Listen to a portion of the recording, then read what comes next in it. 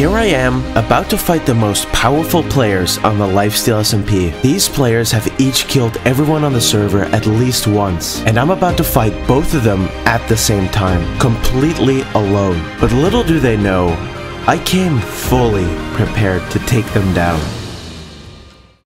Those of you who know me might be asking, well, ClownPierce, aren't you the strongest player on the Lifesteal SMP? And to that I'd have said yes. A few months ago, that is. After my work was done on Season 3 of Lifesteal, I decided to treat myself to a nice vacation. So I flew out to Canada and spent some quality time with my girlfriend. But in the middle of my vacation, Season 4 of Lifesteal started, and my vacation ended up causing me to miss the first 2 months of the server. In this time, all of my PvP skill went down the drain because I hadn't trained in so long. If I fought anyone on Lifesteal now, they'd realize how weak I am, and they'd probably laugh at me. You know, like I'm some sort of clown. So I had to find a way to prove them wrong, and that's where I noticed these two, Redunes and Pangy. If I beat these two in a fair fight, the whole server would see I'm powerful again. The issue is, they each got 20 hearts on the first day of the server being up. Hold on, 20 hearts? On Lifesteal, whenever you kill a player, you gain a permanent heart to your health bar, meaning in total, they both killed at least 20 players. In the first day, together, the two of them have over 40 hearts to throw at me in a fight, and I only have 10. I'll need to level up a lot in order to beat them, but for now, I have a meeting planned with the leader of the No Pants PP. It's a faction on the server that's devoted to not wearing pants, because they think wearing pants is for cowards. I'm not planning on taking off my pants, but I'd like to discuss working with this team, because they were after the same people as I am. So after making my starter base and getting at least diamond armor, I met up with him.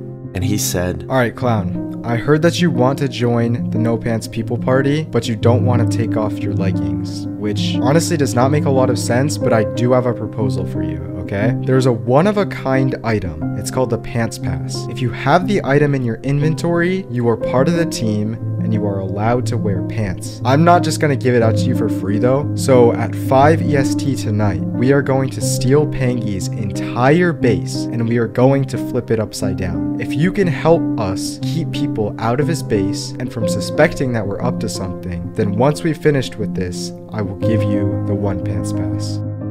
You know he's Minecraft greatest salesman. I know that, bro. Does that make me Minecraft's greatest sale? Hey. Okay, when's the last time one of you guys went to the end? I went a couple days ago. I've never been to the end. I was What waiting is in our vault up, and they almost blew Mr. up the door. Clown? the first part of the plan was simple. Completely disassemble Pangy's base. I helped a bit with this. The real reason they needed me would happen the next day though. I would be backup for if Parrot's trap didn't work on Pangy. He's here, he's here. I see his name tag, I see his name tag. My heart is beating. It's fine, it's fine, it's fine. Okay, okay.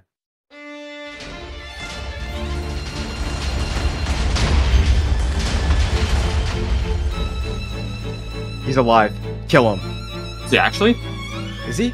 Oh! Yes. Let's go! Good job. Holy.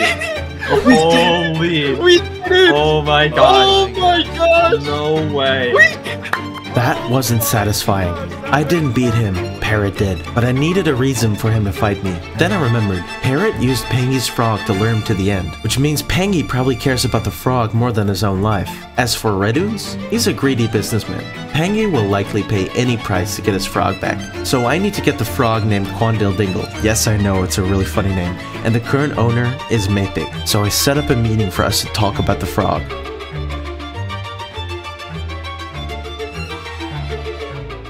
When I met up with Mapig, he made it clear that he wasn't just going to sell it to me. He had set up an auction between me and Pangy to see who would get the frog. But something strange happened. After just one bid, Pangy quit. It was obvious he was up to something, so I immediately ran away with the frog. That's when they started attacking my teammates. I hit the frog and jumped in to help. It wasn't long before they ran away, and when I went back to find the frog, they were searching for it in the area. We chased them off and hit the frog for good. Now I have my leverage ready, but I still have to win a fight against Pangy and Redunes all on my own. I can't just go in unprepared and expect to win, so I hit up an old buddy of mine, one of the best UHC players in the world, FERREMC'S.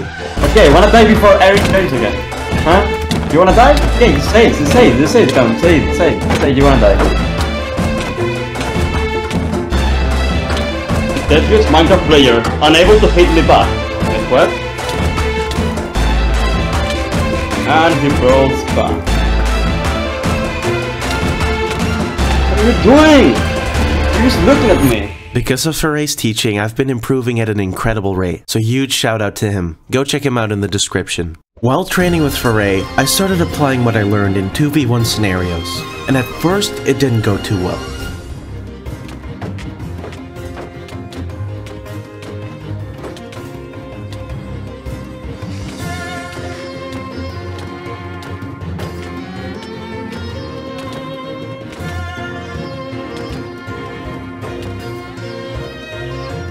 But then,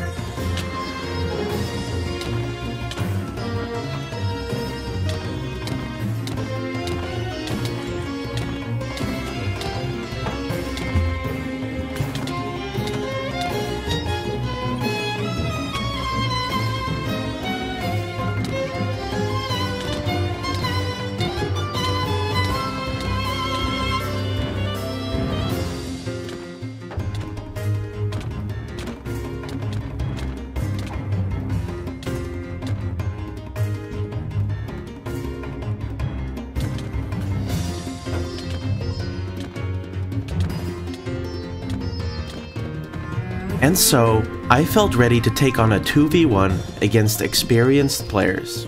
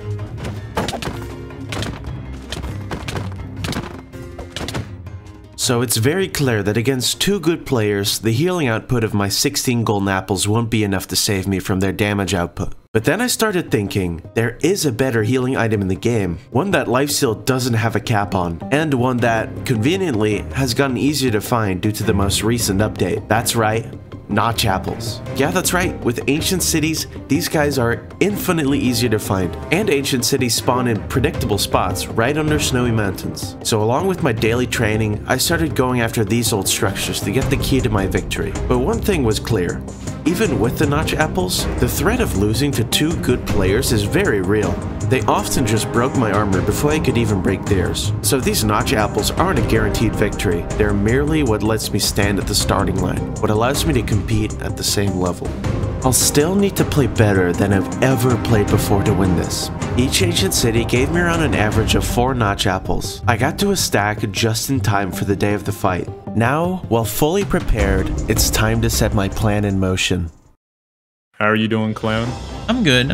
Bangy, you have 20 minutes to reach spawn with Red Oons, or else Quandale dies. I don't know if I can make that work, Clown. It's a pretty long distance. Well, you're gonna have to talk to Pangy about that, because in 20 minutes, I'm gonna go over to Quandale and I'm gonna kill him. No, don't do that, Clown. Hold up. So here's the rules, guys. Here's the rules. There's rules? You two are going to fight me 2-on-1 Alright. to the death. Okay. If Okay. either party is not dead by the end of the fight, aka if you guys run, the frog will die. But what if you run? Yeah, what if you run? I won't. Just in case, like, I'm not expecting you to run, alright? But if you run, I get my frog back. Deal? Yeah, for sure. Alright. Deal? No way around it? Deal. Yeah, no way around it. Alright. With the rules set out, we walked to the arena for our battle, and readied ourselves for what's to come.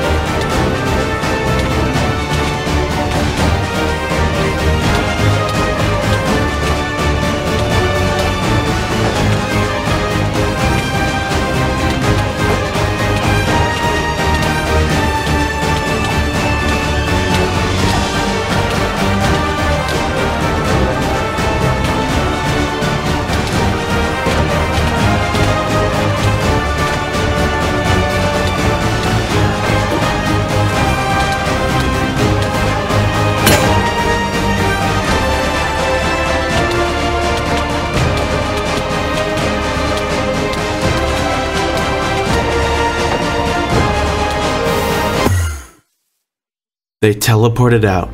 Even after carefully making my plan, it still failed because they always have something I don't.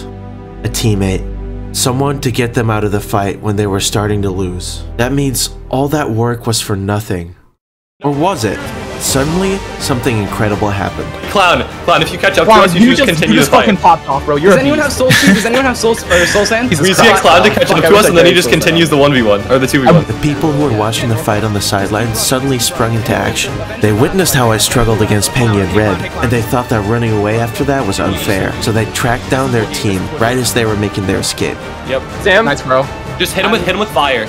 We meet again. So sad. Bro, there's people Nice. Nice. So He's done. He's done. He's done. Crit him out. He's done. Sam, he has a bed. He's a bed. Nice. Yeah! Boost me. I have knockback. Let's go! No way, bro. You got it. We got it. He's walled. He's crit him out. Prince Zam could survive this, but not you, Pangy. Sorry. Not Prince Zam. How do we know how low he is? Don't do that, Smoke. Don't let him out. Yes. Nice. In the end, we ended up getting Woogie and Pangy, leaving Redoon somewhere out there still. But right now, I don't care about that. I've spent all this time trying to do things on my own. But maybe it's not so bad. Having someone to rely on, especially when it really counts. So go out there, make a friend, or talk to one you already know. Because you can't do everything alone.